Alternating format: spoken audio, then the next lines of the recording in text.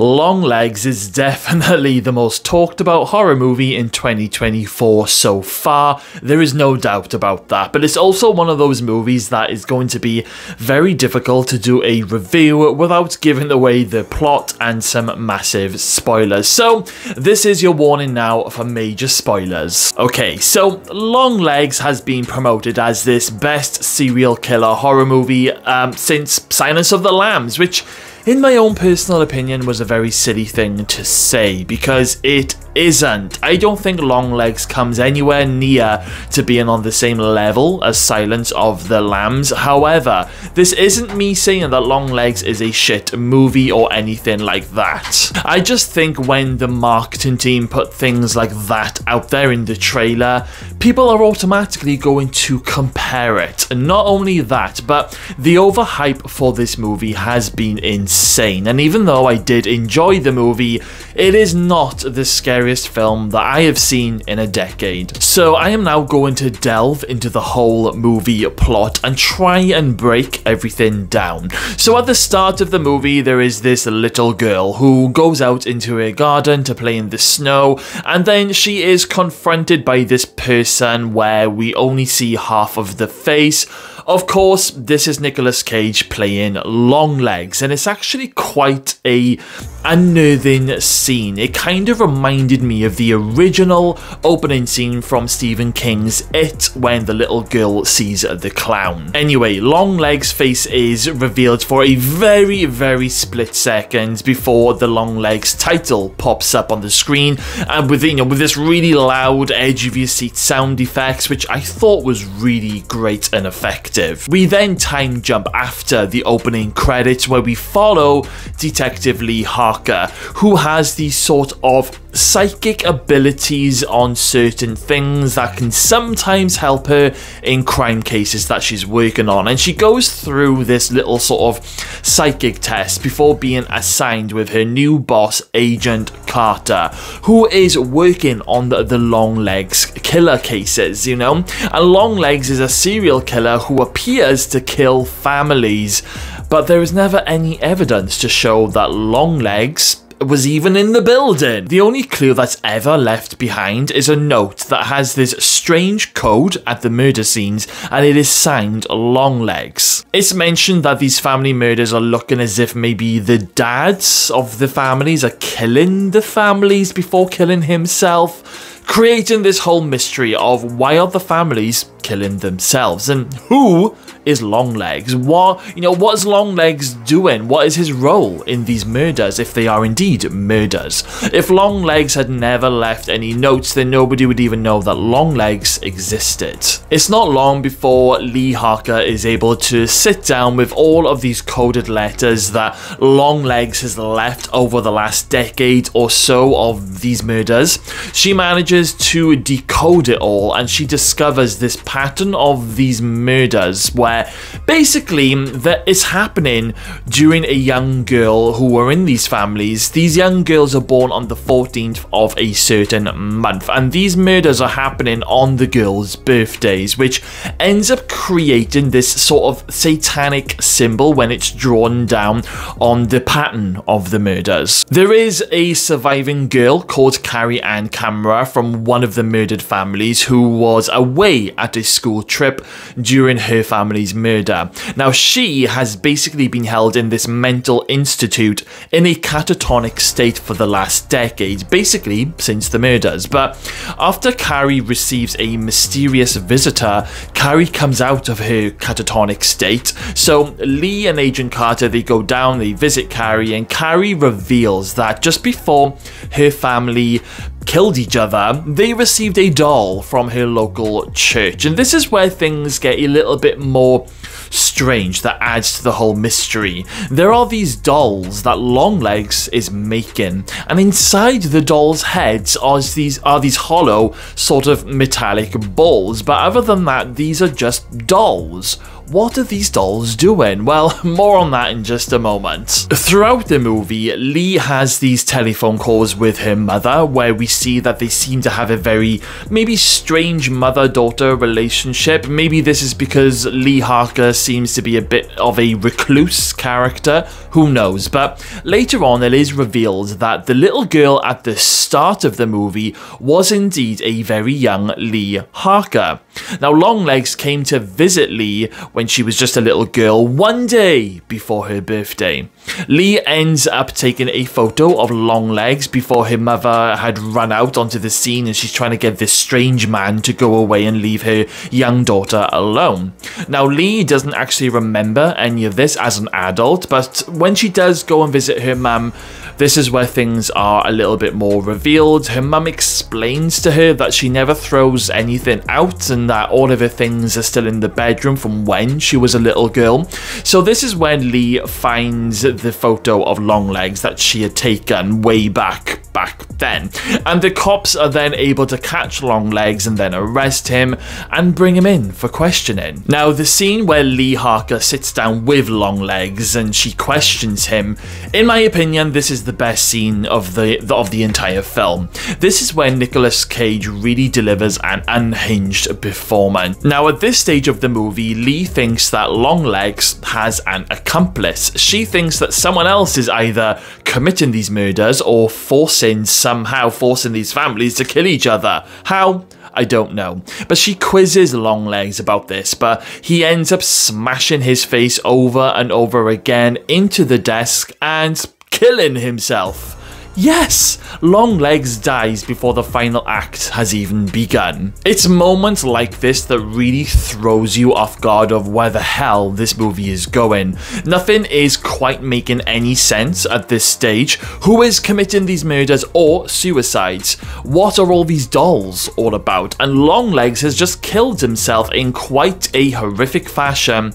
Surely that's the end of the murders? Well, not quite. All of this mystery plays out in the final act when it's revealed that Lee Harker's mother is Longlegs' accomplice. It turns out that at the start of the movie, when Longlegs came to visit a very young Lee Harker, he was there to kill her because her birthday was on the 14th. But Lee's mum manages to make a deal with Longlegs to spare her daughter's life, but in return, that now means that Lee's mum is now working for Longlegs, and Longlegs has been living in the basement of, the mother's house, making these dolls. But once again, what the hell are these dolls all about? Well, it turns out Longlegs is the devil.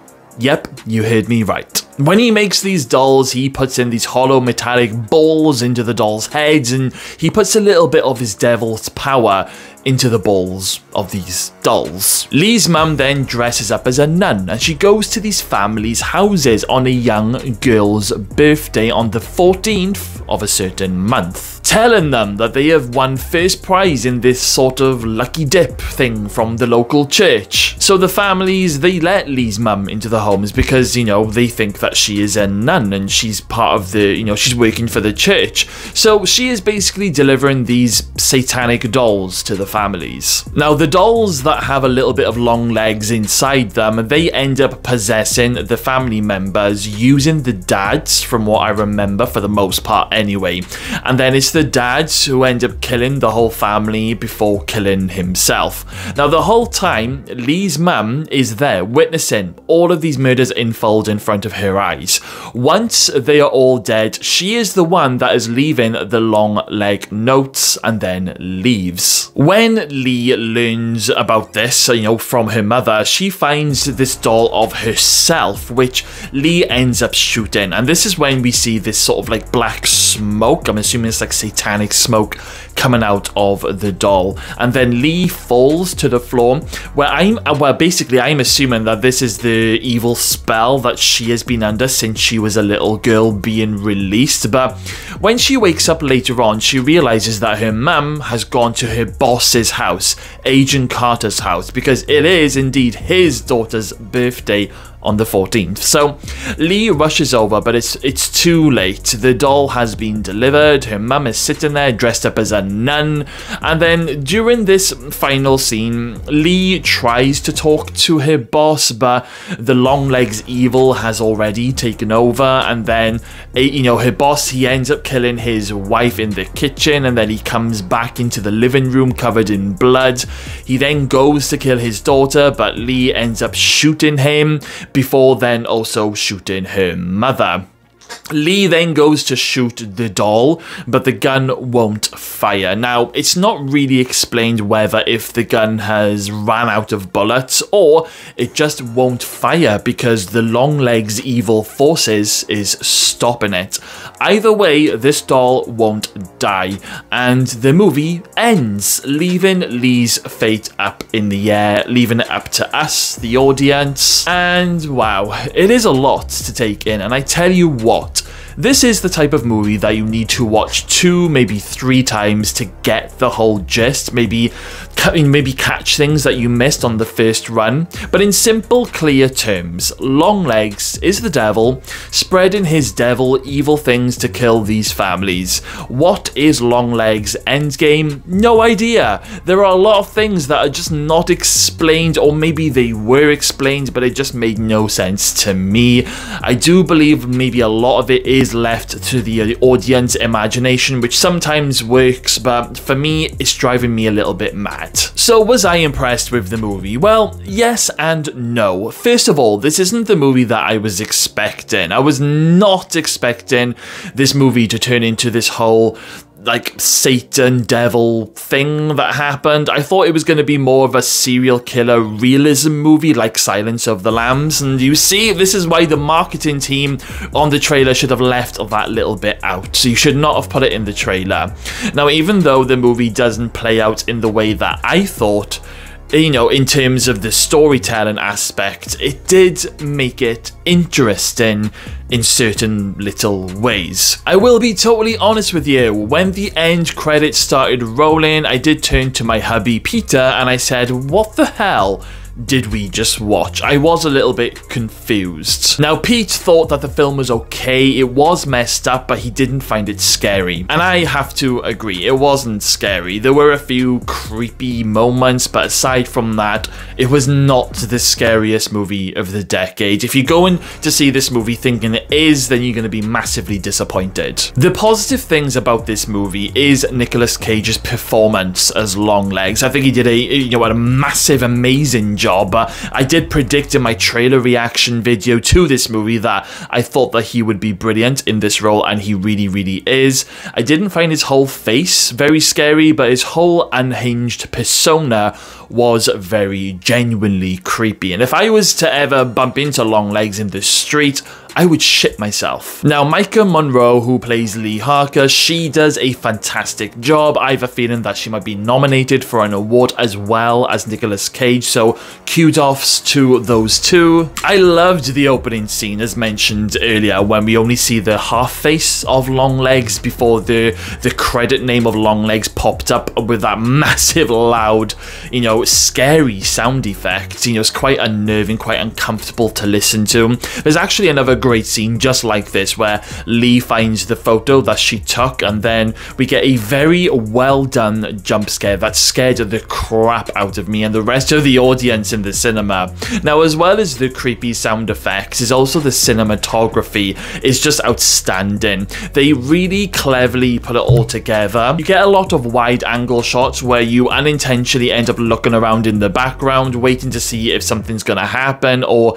if somebody is gonna end up like walking past the door, for example. Even when there's nothing scary unfolding on the screen, you're just automatically doing it, and it does create this unconscious tension inside you without you even realizing it at the time. So kudos to the whole film team for that. Now, the things that I have mixed feelings on, I wish that we had got to see more of the crime scene side of things. Now, what I mean by that is there is a scene where we get to see one of the victims of the families of these murders, and we end up seeing like the rotten, dead, decaying body under the covers of this bed sheet.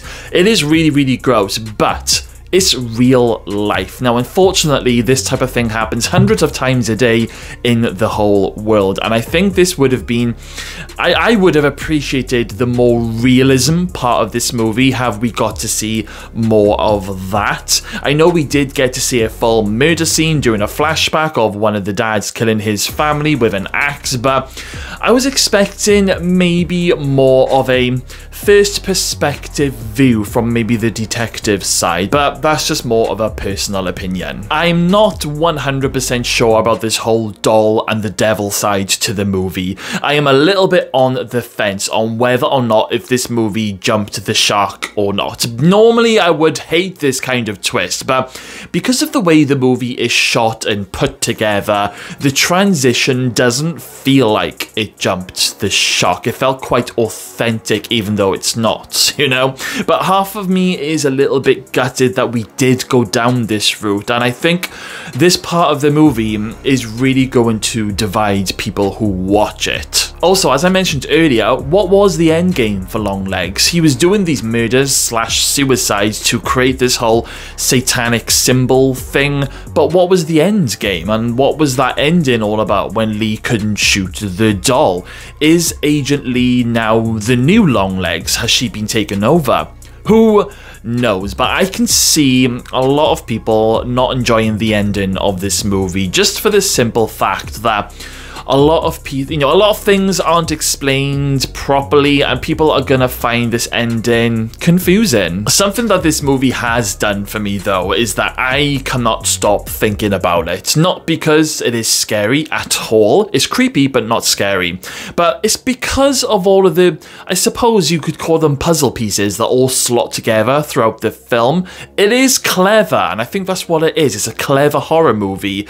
And, the more you think about it, the more questions that pop up in your head. If you're someone who just loves blood and gore and guts, then you're not going to enjoy this movie. It is a bit of a slow burner, which I don't mind as long as it's got a good story that leads on to the bigger things with a big reward, which I do think this movie does execute, but just be prepared, guys. It is a slow burner with a heavy dialogue to it. All in all, I am going to give Longlegs a 6.5 out of 10. I do wish I could give it a higher score, but I appreciate what they did with the movie, and it does have some really, really cool moments, but it's just the whole satanic devil thing that just throws me ever so slightly. Maybe I will appreciate this movie more when I watch it again, who knows, but for now it is a 6.5 out of 10 from me. Now I want to hear all of your thoughts on Longlegs. Let me know what you think of this movie. What bits did you like, what bits didn't you like, and let me know what you interpret at that ending. Okay then, guys, thank you all for watching today's video. Make sure you smash that subscribe button, stay safe out there, and I will see you all again very, very soon.